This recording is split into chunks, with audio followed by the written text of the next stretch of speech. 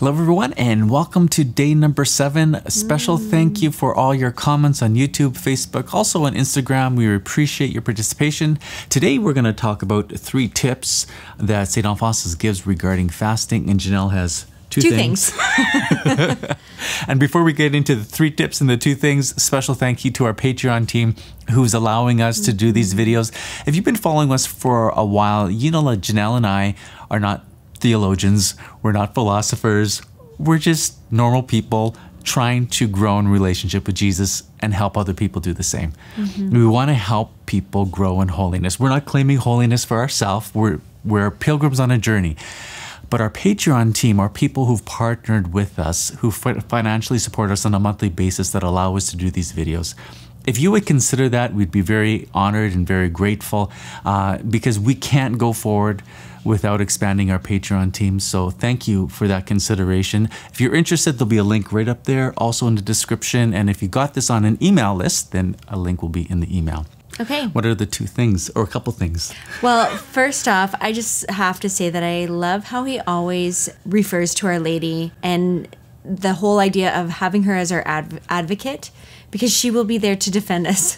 You know, that gives me hope. I don't want to say security, but it's sort of like some security in knowing that I have a mother who will advocate for me on my behalf. I've noticed that there's a pattern. He always talks about her every single day. The other thing is this quote: "I do not absolutely say that after another sin there will be no more pardon for you, because this I know not, but I say that it may happen." It just makes me kind of laugh because I just think it's, you know, we don't know for sure.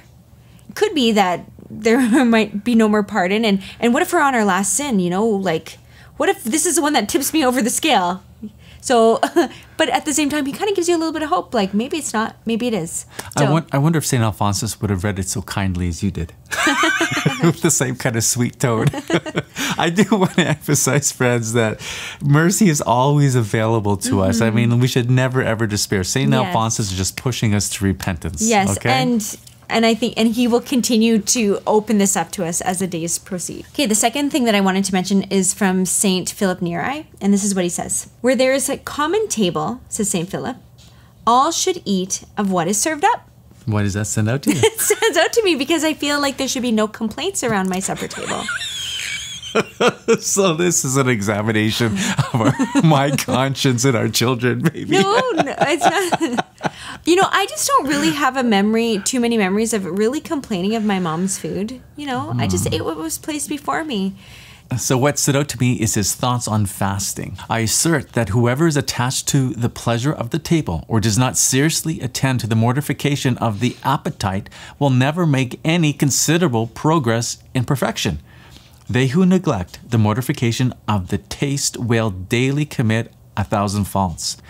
Let us now come to the practice of denying the appetite. In what is it to be mortified? St. Bonaventure answers, in the quality, the quantity, and the manner." Quality, quantity, and manner. So quality, what does that mean? I think it goes back to what Janelle said, just as simply accepting what is before us. So questions to consider when we are mortifying the appetite. Can we simply accept a meal that maybe is too cold? It needs to be a little bit warm. Can we just accept it? Or it needs extra salt, but we're just going to leave it and say, no, I'm not going to salt my food. Or maybe it's the butter. We want more butter on it, but we will accept it as it is. Or maybe the favorite condiment is across the table. Can we just let it go and accept the meal as it is presented to ourselves? That's quality.